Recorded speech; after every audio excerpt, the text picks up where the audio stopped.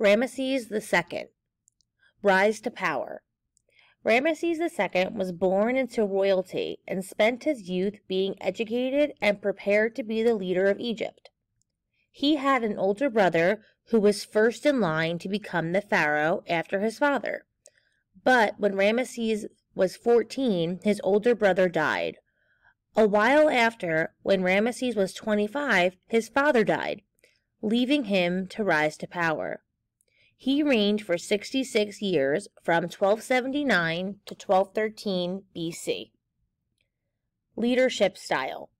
Ramesses II is also known as Ramesses the Great for the way he displayed his power during his reign.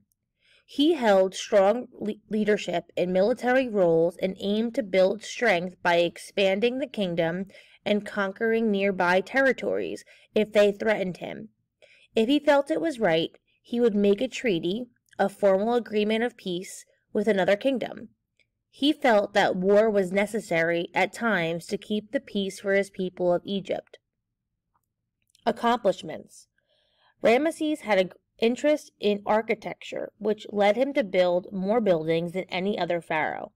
He built monuments, temples, and memorials, some dedicated to him, of course, that are still standing today.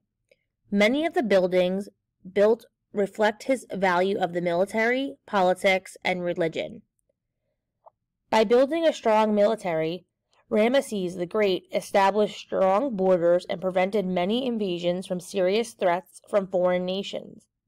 It is thought that Egypt would not have been able to withstand those threats if it were not for Ramesses II's leadership.